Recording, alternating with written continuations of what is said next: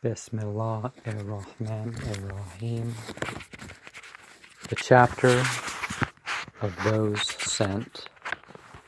In the name of the merciful and compassionate Allah, by those sent in a series, and by those who speed swiftly, and by the dispensers abroad, and by the separators apart, and by those who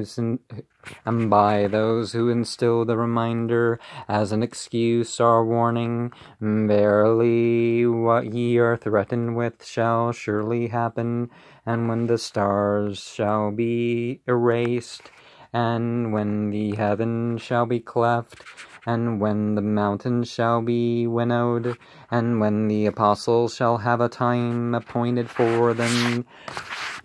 For what day is the appointment made? For the day of decision. And what shall make thee know what the day of decision is? Woe on that day for those who say it is a lie. Have we not destroyed those of yore, and then followed them up with those of the latter day? Thus do we with the sinners. Woe on that day for those who say it is a lie. Did we not create you from contemptible water? That's not a right translation. This guy has sexual problems, so... Well, psychological sexual problems, I'll say that. Ejaculated water, ejaculated fluid is probably what it says in this verse. Did we not create you from ejaculated fluid and place it in a sure depository unto a certain decreed term?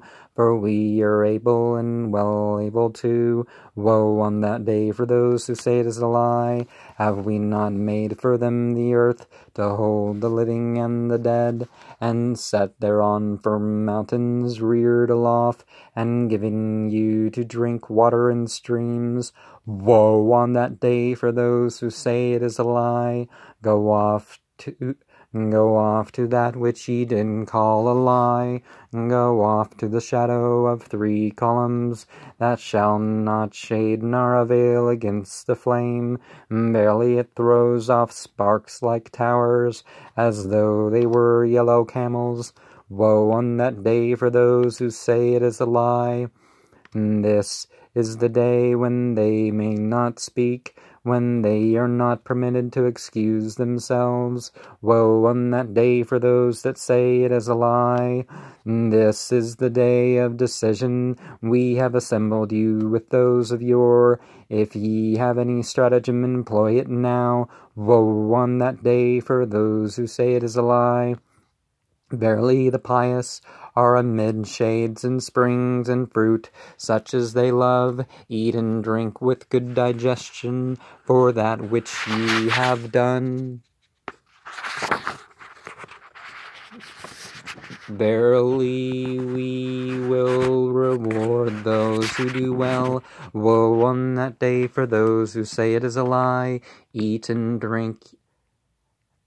enjoy yourselves for a little. Verily ye are sinners. Woe on that day for those who say it is a lie.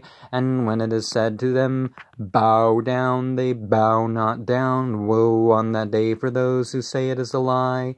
And in what new discourse after it will they believe? And so chapter 77, the chapter of those sent, has I forget how to say it.